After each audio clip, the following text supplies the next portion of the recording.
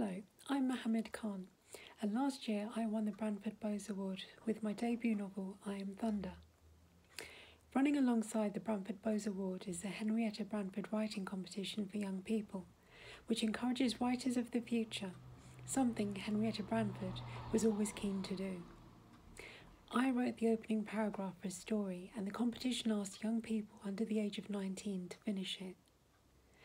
I'm delighted to say that there was a bumper bag of entries this year. Thank you to everyone who joined in. A massive congrats to you all. The standard was really high, but Judge Prue Goodwin has selected 6 winners whose stories show real originality, have imaginative plots, and are told in genuine writers' voices, something that's not easy. I can now announce who those 6 winners are. Arush Chowdhury, aged 10, from London. Arush's story, A Suspicious Day at School.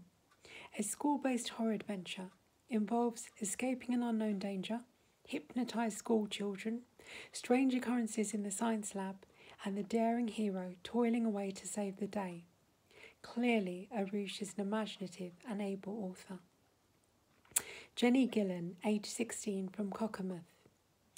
At the beginning of Jenny's story, called Death's Journey, we have no idea of the identity of the narrator. What we do have is a distinct internal image of the setting and a desire to read. The narrative draws to a compelling ending, a truly grossing read. Eleanor Hetherington, aged 14, from London. Eleanor's story, The Fear, asks what will happen if and when the pandemic is finally under control. Will life just return to normal? Written in a mature, considered style, this story hints at possible changes to come in many aspects of our lives. A very well-constructed story, which is both prescient and chilling. Isabel Nichols, aged 10, from Hull, for The Undercover Fairy. The writer's voice in The Undercover Fairy has the genuine feel of its author. We can hear the narrator throughout as strange, exciting and nerve-wracking events take place.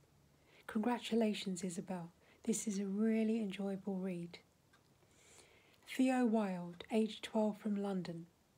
Theo's story, Stitched Up, uses my introductory paragraph very well, mirroring its tension to build to a shocking end.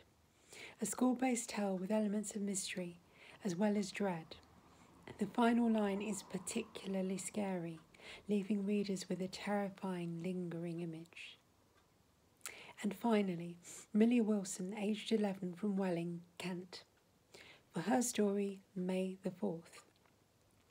With an irresistible opening line, Millie's story takes us straight into a family trip to the cinema to see a Star Wars film. Then boom! We're in another place, in another time, with the alarming prospect of living in a workhouse. A thoroughly ingenious time-slip tale. Congratulations again to Arush, Jenny, Eleanor, Isabel, Theo and Millie. You can read all their stories now on the Branford Boase Award website and see for yourselves why we were so impressed. Thank you again to everyone who entered, and keep writing.